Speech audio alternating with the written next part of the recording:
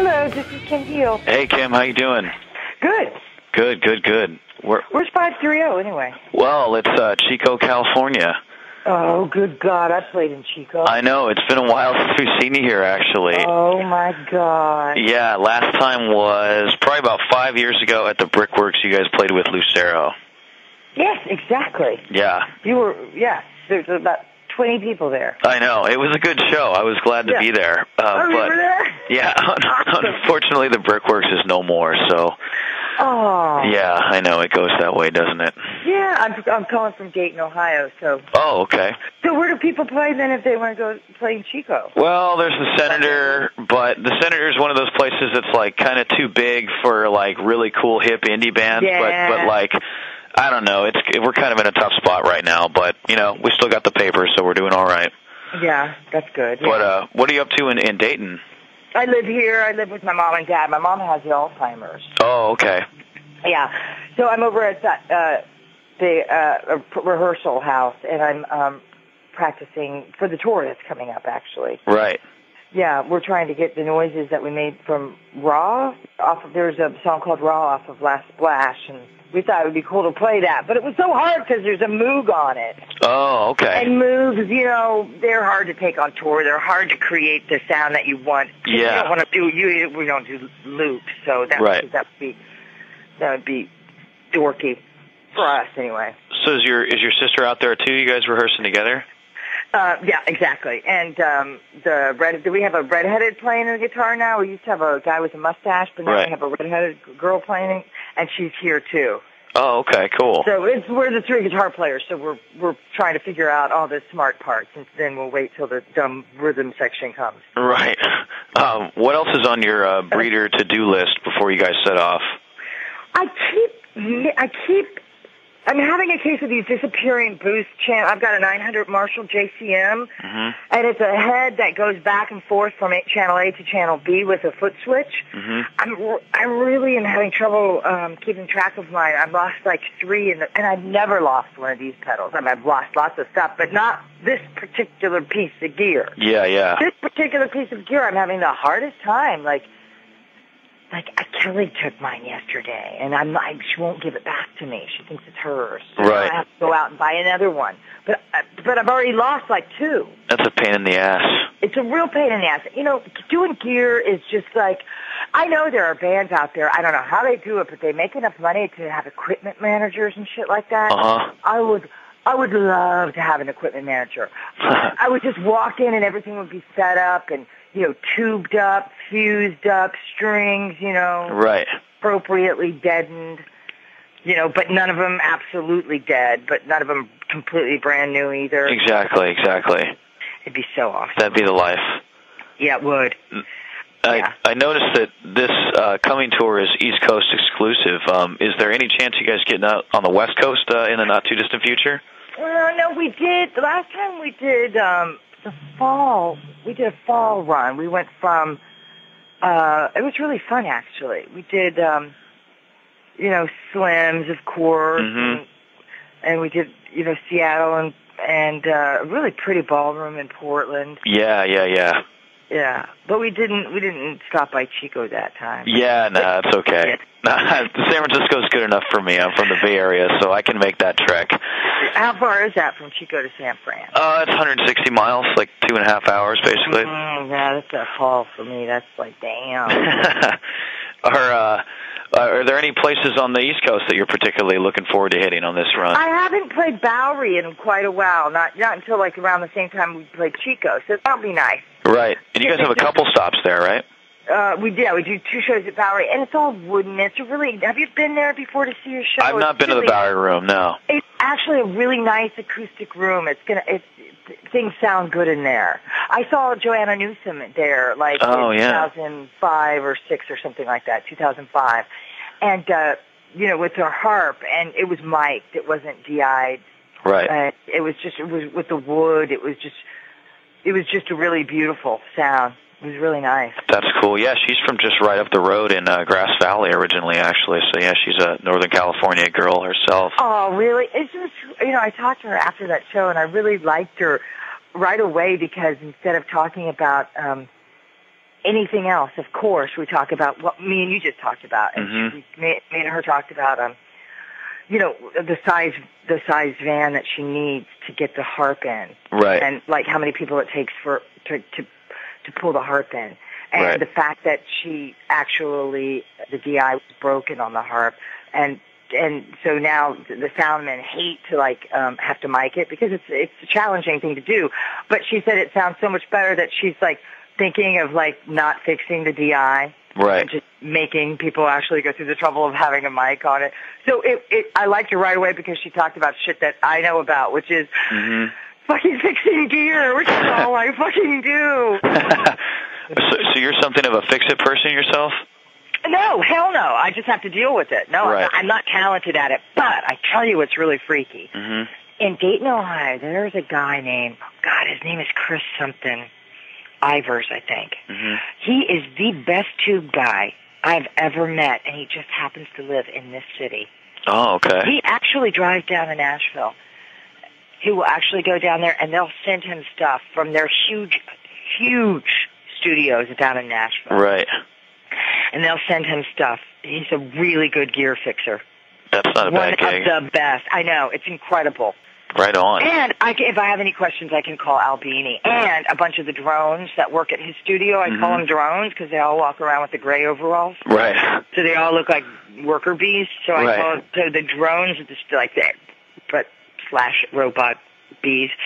The drones there, they're really good, and they're really nice too. That's cool. Yeah. So and they explain things not in a convoluted way that some people who don't know the material can explain things in. They know the material really good, so they say, the big button, press it. Right.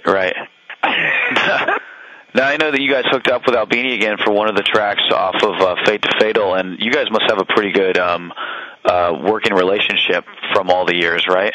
Oh yeah. Is this the kind of thing you ring him up out of the blue and sure, come on in?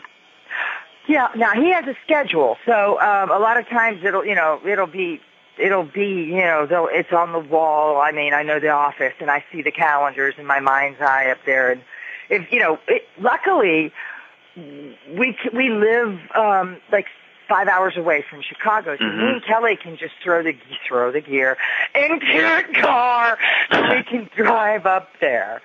It takes, a half a day to get up there. Right. So we'll usually leave and then drive up there and then we'll work the next day. And so we need a day or two. And he, the really cool thing about Albini is when he built the studio, he built it to specs of what he needed. So one of the cool things about going to a studio is that you don't stand around with a snare drum in your hand, tapping it in all the different rooms, trying to find the sweet spot. Right.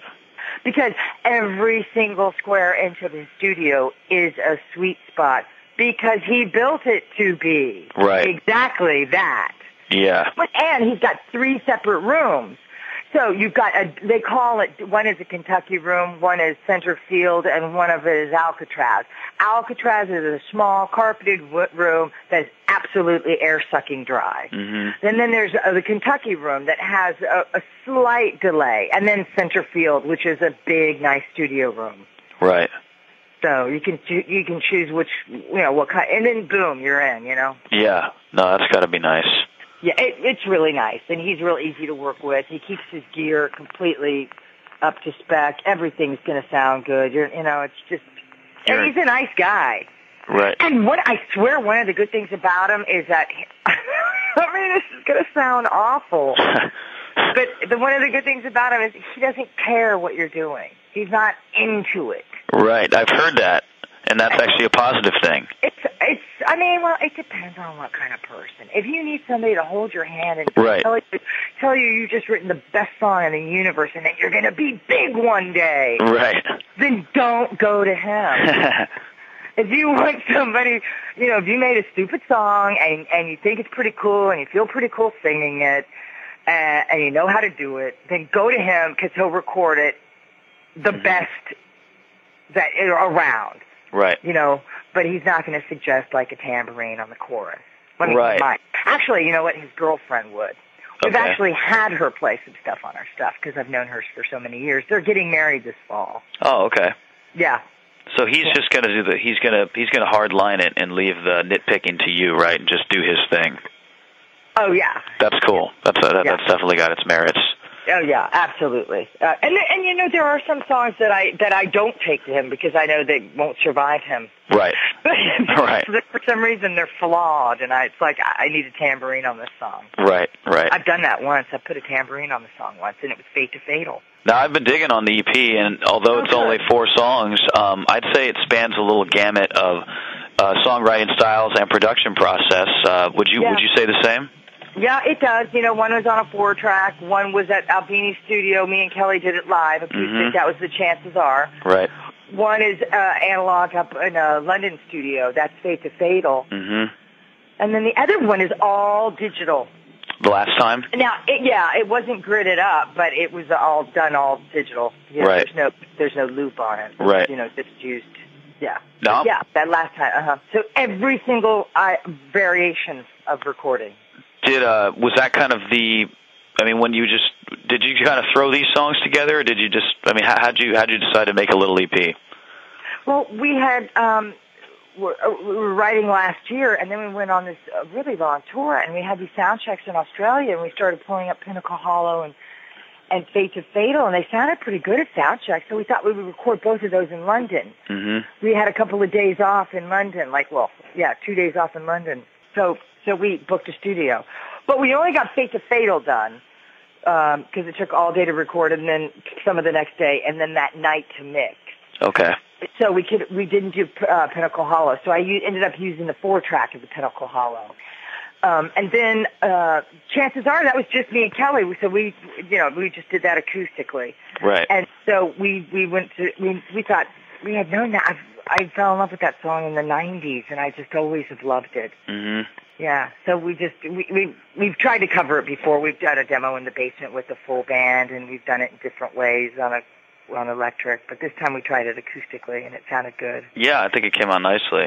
Yeah, I think it did too. It's kind of nice. Yeah. Yeah. And then the last time one was something I had in my head, and I asked a friend to come up and work the Pro Tools because I don't know how to work it. Mm-hmm. And we started. It was fun. It was fun to. It was really casual. It was fun to do. It's like, okay, well, if this one gets done, it can be the 4th one. Right. I was talking to the guy who was doing the Pro Tools. We had brought up Mark Lanigan before because he was talking about he really liked this solo album Mark Lanigan did called Bubblegum. Yeah, that's a great record. Guy, and I said, Mark Lanigan has a solo record called Bubblegum? Yeah. That's odd. And, it's weird because I just seen him play in the Gutter Twins because I've known Greg Dooley because he's from Cincinnati. Mm-hmm. And I'm from Dayton. So I've known him since, early 90s. And so it was funny. Breeders ended up doing a show in the same city, but we went to their show, Gutter Twins show, and when Lanigan opened his mouth, I had never seen a Screaming Trees show or anything. Mm-hmm. I was like, damn, that guy's got a weird, interesting, good voice. I know, he's got it going on. Yeah, and so when this guy started talking about we just started talking about it, and I said, it's funny that I always thought that it would be really cool. Maybe this could be sung by a guy. Mm-hmm. And I said to him, Do you know anybody? Because he had worked on some of the Bubblegum stuff, this guy. Right. He said, I can find him, and we did. And sure enough, Mark Lanigan said, yeah, I'm a fan, I'll do it. That's great. Yeah, no, when I first turned it on, I didn't know that you guys had grabbed him up, and I heard that voice. I was just like, oh shit, they got Mark Lanigan on board with him. Yeah, because you can't miss it. And I don't know if you've heard his latest release, the albums he's been with the chick? with Sunday at Devil Dirt. But I heard that was good. It's really good, and he did Battle of the Broken Seas in the same fashion before that. And man, if you like the Gutter Twins or whatever, you'll love that stuff. Yeah. That's really cool. And and then I like the video a lot that you shot at the Stadium in St. Louis. Yeah, isn't that cute? Yeah. Kelly just drove out there, and then the bass player owns a camera. He's from East LA, so. Mm-hmm. They just filmed it themselves. That's a friend of ours that we've known since she left home to see the Lollapalooza concert. Okay. Without telling her mother, she was like 16 or something. Mm-hmm. And my mom met her back in '94 at the Lollapalooza concert, and my mom made sure that she had bus money and money for a hotel if it took, because she didn't have any place to stay that night. It was really, we've been friends with her ever since. Right. And of course she's a roller derby girl. Yeah. So we run into her, and Kelly just thought, it'd be really cool. I should call Amy Whited and see if I can get I just wonder if that could happen. It'd be so cool to have the girls skating around. And at the same time, there's this movie coming out called Whip It with Drew Barrymore, and they asked to use a couple of the Breeders' songs in the movie. Oh, okay. Like Juliette Lewis is going to be like the villain. Right. In the movie. And they're using... That's what I heard. Are they using some new Breeders tracks? Cannonball and Bang On. Oh, okay, right on. Supposedly. But, sometimes sometimes you think it's going to happen, then you watch the movie and go, oh, they never ended up using it. Because they ended up using something else, Right. But that would be cool if they did. Because I think it would be cool to see. Because I think Bang On specifically, the one that goes, I love no one and no one loves me. Mm-hmm. That, I think, specifically was supposed to be... Now, this isn't going to happen. Just because I'm saying it doesn't mean it's going to happen. Yeah, yeah. Because it might get changed. But supposedly, there's a scene that Juliette Lewis is supposed to do something shitty. Oh, okay. Or do something. Which would be so fucking cool. Who? Because it's Juliette Lewis acting. A villain in roller... Please. It's like, it would be so awesome. But, I ran into her this past spring in Spain with, now she doesn't call them, it's not Juliette Lewis and the Licks anymore. She's doing the new romance. Oh, okay. But actually, it's not even that anymore. She's calling it something different, but that was an old thing. But anyway, they were really good. Their sound was awesome. Right on. They were using, a guy who, started Rat sound. Oh, okay. Yeah. What were you doing in Spain? Breeders did a show this year. Oh, okay, cool. Yeah, it was a festival. Okay. Now, in December, you're headed over to the UK for a 10-year celebration of ATP? We're doing All Tomorrow's Parties again. We just got back from that in April. Okay. Right. We curated it, and that was really fun. What is the process of curating such a thing? Well, here's the deal. You can make it when the first time I went over, Shellac was curating, and that was in 2002, and that was at Camper Sand. Mm-hmm. So that was my first experience with it. I think that was probably maybe the third year they had it. Listen, I thought I was going to die, first of all, because I was so drunk, and because I had a really bad cold. It was just a really hard show, but I noticed that Shellac was running it like some sort of communism camp, some socialist club or something. Uh-huh. They booked all the bands themselves. They asked everybody themselves. They booked it. They negotiated the fees. Mm-hmm. They did the carnet. They decided where everybody was. So at first, that's what I thought. So Barry Hogan, who runs ATP, he's mentioned before Breeders curating in the past, and of course I said, oh my God, no way. Mm-hmm. Are you kidding me? I don't have the brain power for that. It's so above my pay grade, that kind of mental thinking, to get everybody organized and to schedule everybody and to get everybody over. And then he explained, listen, that's the way Shellac did it. Not everybody does it like that. You guys don't have to do anything, but just pick the bands you want. Right. And I was like, are you serious? That's not a bad gig. That isn't, right? I didn't have to do shit. All I had to do was pick the bands that I thought was what I'd want to see. And I was just 1/4 of it. Then Kelly picked, Mondo picked, and Jose picked. Right on. Yeah. We even let Cheryl pick one, Buffalo Killers. Yeah. So what is this next stop in December hold for you? That I'm not sure about. Now that, of course, we're not curating. We've just been invited, but it sounds to me like it's some sort of 10th anniversary of doing it. Yeah.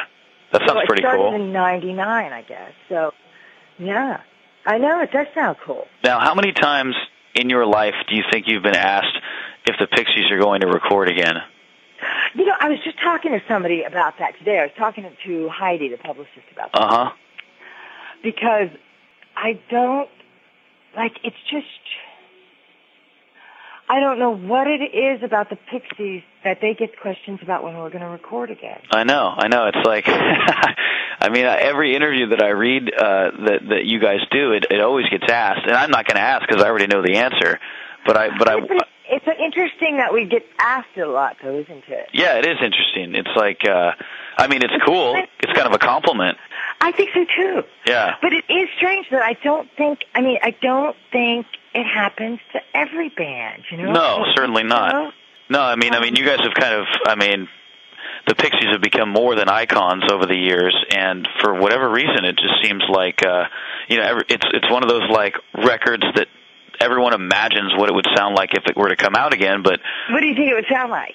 I don't know. The fact that you and Frank both put out relevant music still leads me to believe, and, Joey is busy with the rentals and stuff like that, leads me to believe that, it would probably be good, but, shit, it's been a long time, so who knows? It's funny, isn't it? Yeah, it is. Yeah. But, you guys put out that box set. That must have been kind of cool. Yeah, it was really cool. And it was cool to be able to go over there because Von Oliver hung up all the new stuff at the Underground, I think it was called, and we played a set there. It was really cool to see it. It was really nice. And, it kind of reminded me, Breeders played something called 13-Year Itch, and it was something that 4AD had put on at their 13th anniversary, which is actually in 93. It was really cool. He had all his artwork hanging up then, too. It was really cool. And I've been to an exhibition that Von Oliver had done, on, in Rennes, I think, France, I think. It was, that was cool. It kind of doing the Minotaur thing it was kind of a slash gallery slash small show. Okay. So it was cool. Right on. I had a good time doing that and a good time seeing how old everybody has gotten. Now that the Breeders are, you guys are kind of back in regular rotation now, it's like you put out an album, you toured, you got an EP, you're touring again. Do you think that you'll kind of continue the trend of just putting stuff out now? Yeah, I don't see why not, especially since it's kind of, in a weird way, it's free, the fact of just like music being free, it does free up a lot of I'm just this person who has a huge expectation for records, and maybe I made it too big of a deal, So it's nice, it's like, okay, well, it's not, the pressure is off because music's free, nobody buys albums, it's just... Right. People, Is it nice being, independent? You guys are putting out your own music?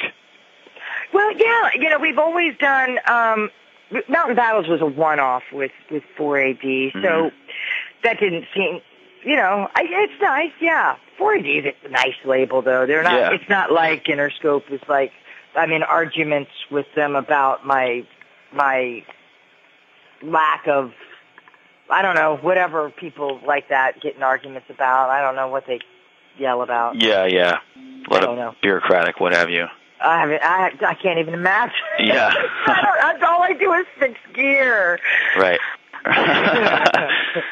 Okay, well, Kim, thanks a lot for taking time talking to me today. It was really nice talking to you. Yeah, and I'm excited. Hopefully you guys come back to the West Coast. Who knows? Maybe we'll see you in Chico sometime. Oh, but, God. Yeah, at the very least, I'll get out to one of your gigs next time you're around. And good. Thanks again. Nice. Okay, nice talking to you. All right, bye. Bye.